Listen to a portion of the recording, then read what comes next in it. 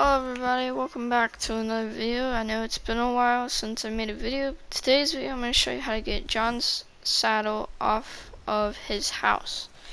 So if you drop your saddle anywhere on the ranch, it automatically teleports on the roof. And there's no access to getting onto the roof that I know of.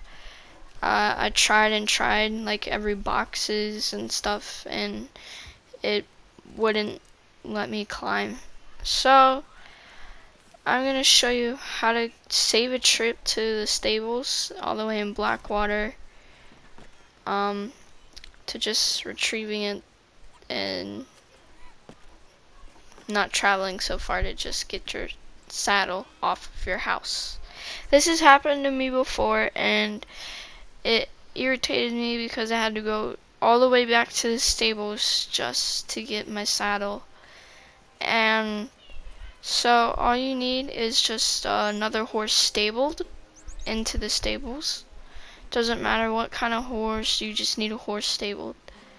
So once you have a horse stabled, you have to take the horse that you're using that's on the ranch and go to the horse station and then retrieve the horse that's stabled.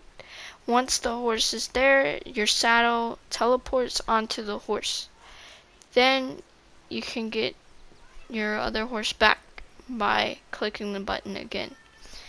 So that's how you get your saddle off of the roof.